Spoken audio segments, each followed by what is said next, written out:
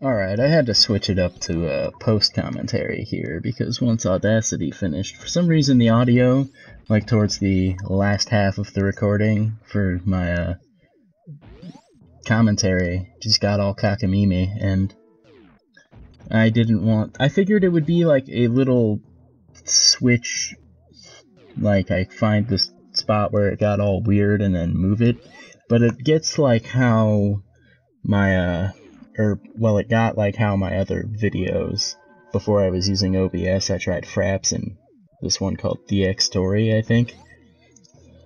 Well, what happened when I used those was constantly the game audio would just get out of sync with itself all the time, and it wasn't like just it wasn't like a quick fix, it would just be all screwy. You'd fix it, and then two more, and then like less than a minute later it'd be all screwy again. That's basically what happened with Audacity this time.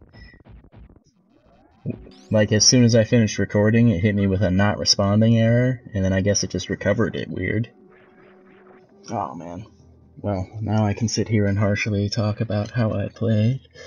It takes me way too long to realize that I can't clear this jump without the gravity suit.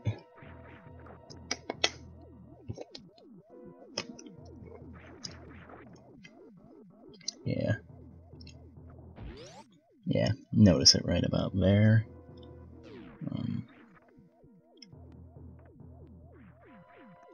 I don't remember if I was actually smart enough to go the right way.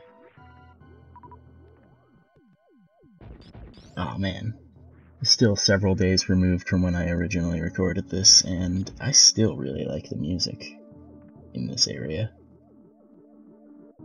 Oh man.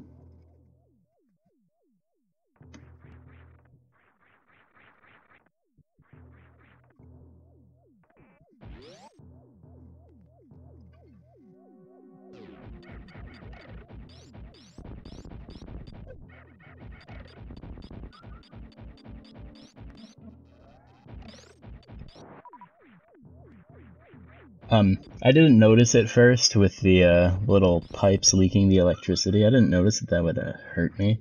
So yeah, I just ran into one right there. And then again, and that was... When I originally did that, I thought, like, running over the broken glass, like, made me take damage, and I was like, huh? That's not right. Samus wears armor. And then, a couple seconds later, I figured out what the actual source of damage was.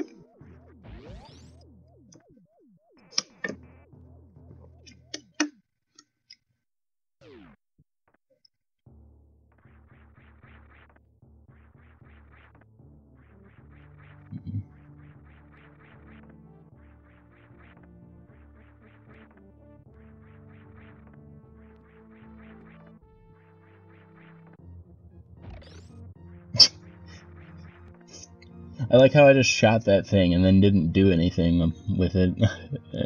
Like, it's not like that one hurt me. I just shot it for no reason. Oh, I think I might have thought that I had the grapple beam on and was gonna see if I could grapple laser it.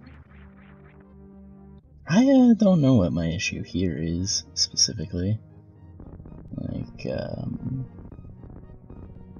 okay, clearly I'm trying to navigate the labyrinthian zone there, but to no avail.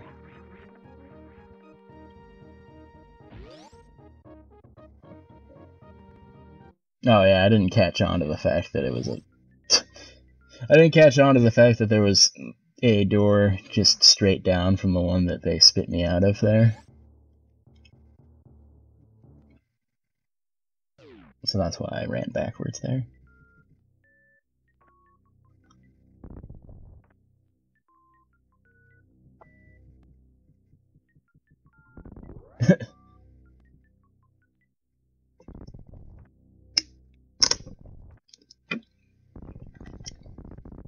I spend a copious amount of time trying to figure out how to get there. And I never quite do. It's just an energy tank from what that, at least I think.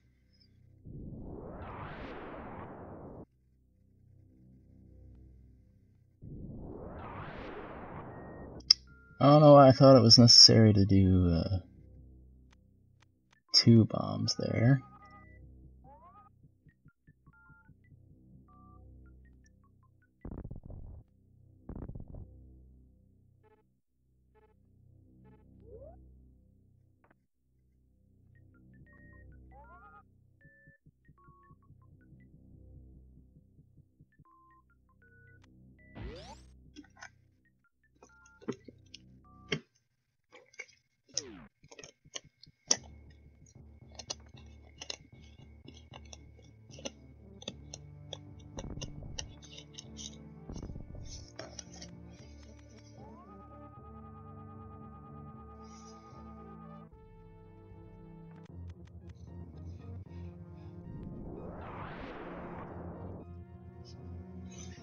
All of the power bombing to no avail, am I right?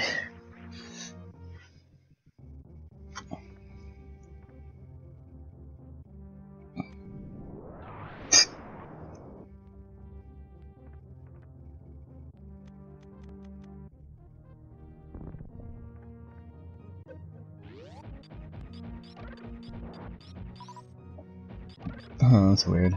I thought that I figured out where to go and then turned around to go see if I would miss anything. Oh well, saves the time anyway, because... yeah.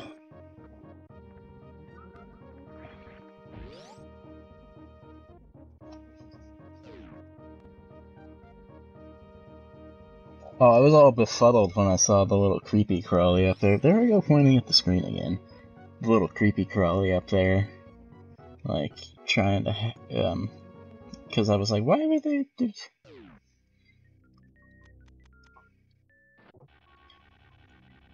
a really long spike trap there.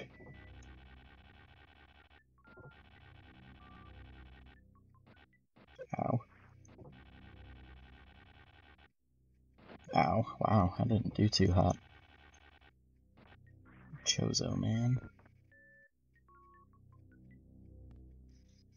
So when I first triggered this, I thought that Chozo was going to squeeze me until I was dead, or spike me right into those spikes. Maybe I should have chosen a little bit of a different verbiage, but you get the point. Just throw me right into those spikes, because it hates me. But this guy was friendly, he was just helping us out. And I apologized for judging him. And then we got the gravity suit, which was just dandy, because now we can travel all of the places, including, I don't know why I set off that bomb. I didn't even notice I did it when I first played. I got the gravity suit, and then... This is actually a really good way to design the level, that it's to demonstrate what the purple suit does, since it spits you right into the water. It will be like, now you can travel this way.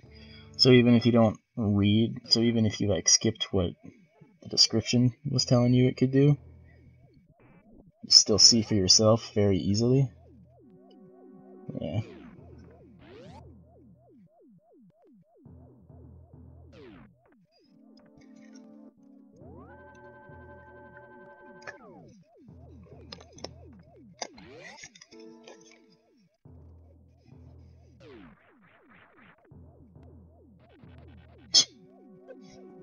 Try to grapple laser those things to no avail.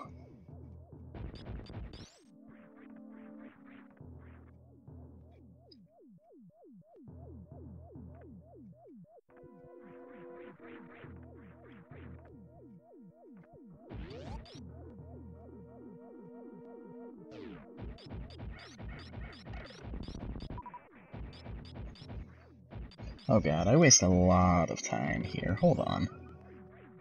I'm gonna be back in a second. Okay, so I wasted way more time than I care to sit here and watch. Essentially what I did was I tried to go and get that other, collectible in the room above the, spike hallway that you gotta grapple over. But, unfortunately, oh wow, yeah, this room was fun. But unfortunately, that did not yield any results. Either I wasn't getting what I was supposed to do, or just plain sucking. And, yeah. So, wasn't gonna spend several minutes of time sitting here watching that when literally nothing comes from it.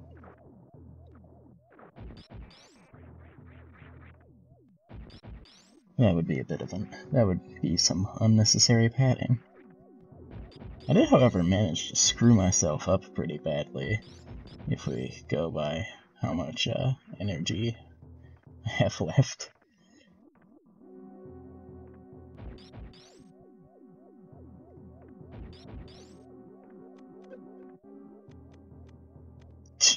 Jeez. Just slowly trucking along at 32 there.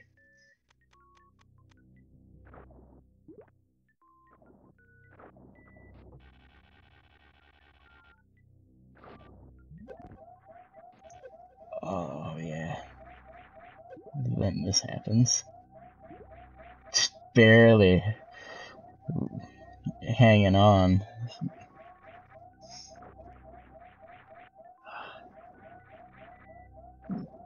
See, it would be patience testing for me to sit at such low health. I do get that really nice energy tank thankfully, right when I need it. It would be very patience testing for me to get, or play games from, years past with very low health, because, the annoying low health beeps, not my favorite thing. I think I would try to not, risk, or if I were playing Devil May Cry and it, beeped at me when my health got low, first of all, I may not be able to play anymore. Second of all, oh man, I would have to drastically adjust my playstyle to not be so risky.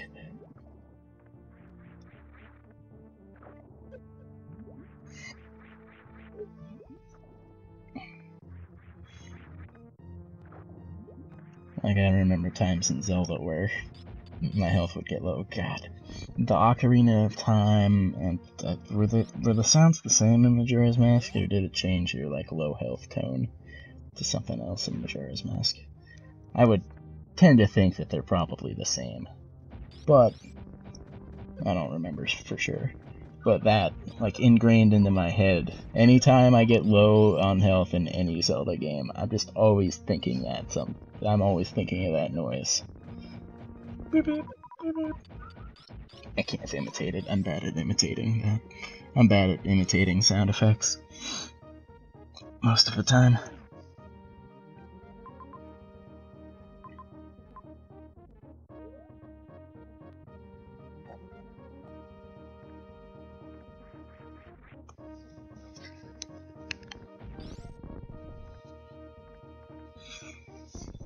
Oh, I putz around in that little labyrinthine area for a while, too. Ow. Got by that crabby thing.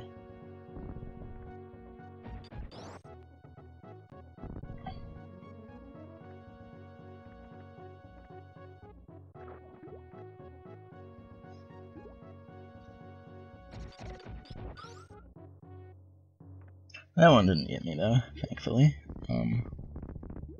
Let's see.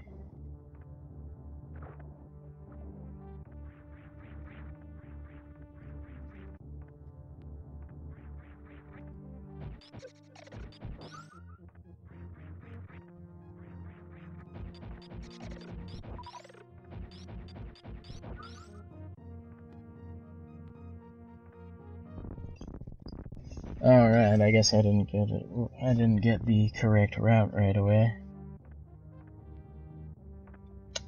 Oh.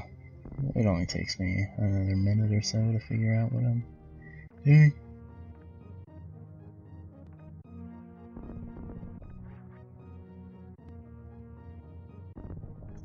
I think I try to check every spot just to make sure that I don't miss like another obtainable thing.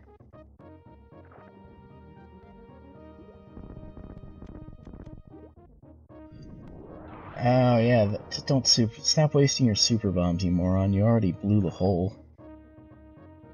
See, I think it took noticing the gray block come back to see what the deal was there.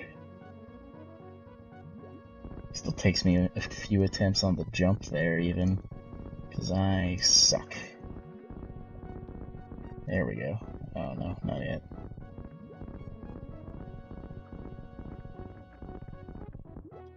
There we go.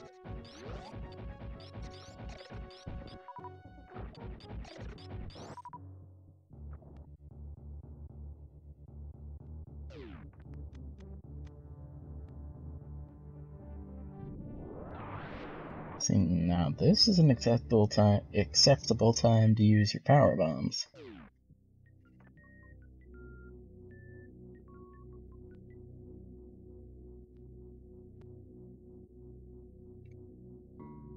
And then we make it to the new area with really cool music. It kind of reminds me of the music from the little clip they show at the beginning, but on in a different tone or key. I don't know what the exact musical term there is. It just kind of reminds me of it. I don't know why I stopped in front of the door after I opened it there, but I hop in the save room and save it, and that's about it. So, until next time, thank you for watching, and follow me to Apex.